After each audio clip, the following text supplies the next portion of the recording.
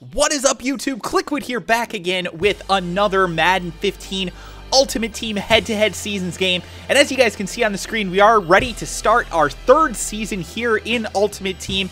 I wish I could say that I'm further into this game, but unfortunately, with the new baby and everything like that, I haven't had as much time to play as a lot of other people have. So yes, I am sitting here in the pro division, but that doesn't mean necessarily that I'm terrible. Well, maybe it does. I don't know. You guys will have to decide based off of the gameplay footage and that kind of stuff. So let me know what you guys think in the comment section below. I know a lot of you guys think I suck. Some of you think I'm really good. I'm not trying to say I'm the best Madden player in the world, but, you know, just trying to have fun playing and everything like that. That's what it's all about for me. So, in this game, guys, you are going to see some new players on my team. You could see right there that I was user controlling. That is actually free safety Calvin Johnson. Having a lot of fun playing with him. And on offense, we've made a couple new upgrades. My opponent's team, not great in this game, but not bad either. Probably around the same overall as me, maybe like an 87 and 88, something like that would be my guess based off of the players that he has. But he's doing a great job on this first drive, moving the ball down the field. Short, efficient passes like this are really, really difficult to stop in this game. If somebody is really committed to throwing the ball short, it's very difficult to stop it unless you just commit on stopping it, and then you're really vulnerable over the top, of course.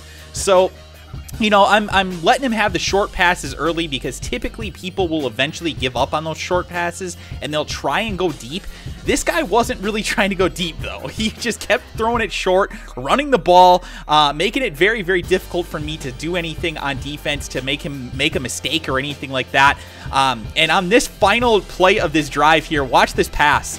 Oh, I thought that I was getting that thing. My linebacker was right there for it, and frankly, I was right there with my safety as well. But as you guys can see here, on offense, we have quarterback Walter Payton, and yeah, we're going to run the read option in this one, guys. The read option is extremely effective if you know how to run it, of course, but I am going to try and just run the football straight as well. That is actually rookie Marshall Faulk, not a legend or anything like that. It's just a standard rookie Marshall Faulk, and yeah.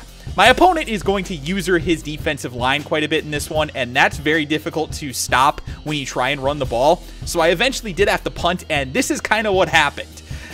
Ugly, ugly, ugly kick coverage on that drive, and I'm looking pretty bad in this one, honestly, until this. Get over here! Yeah. We get the beautiful interception there. That is Chris Harris. He comes up with a big pick to save us and bail us out of trouble. And we're back on offense. And look at that spin move by Marshall Faulk. That was delicious. And he is off to the races, not to be caught by the defense. Oh, that spin move was so dirty. I love when I hit a spin move like that. There just isn't any better feeling in this game than just completely destroying your opposition with that spin. So, love that. We're tied up here, 7-7, 2 minutes and 15 seconds left on the clock here in the half. Both of us have had a decent drive. Well, I guess I shouldn't say I had a drive. I basically had one play that went for a touchdown. But, yeah, so the score is still tied up here as Calvin Johnson lays the wood there on my opponent. But, again, we drop an interception, man. And I thought for sure that when I make some of these upgrades that my team would start to get more interceptions. And it's just, it doesn't seem to happen. Like, it just, they throw the ball directly at my guys, and they just don't catch it. And I know a lot of you are saying you have to user it, you have to user it. You should not have to user a player who is open, the ball being thrown to him, basically. I mean, that is just crazy. I don't understand how this game could possibly justify that. But, you know, it is what it is. I guess at this point, I need to start trying to user more when they throw the ball at my defense even. I just always feel like I'm going to make a mistake if I try and do that. And it costs me. Like on that play there, I probably could have stepped in and tried to intercept it, but I thought my guy was there. And it ends up that my opponent gets a field goal to end the first half. And he is playing this read option now pretty tough.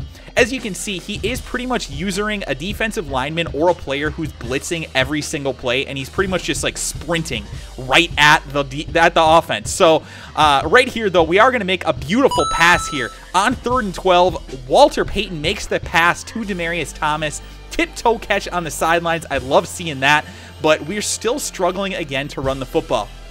Ever since that one run that Marshall Faulk had, we've had a really tough time.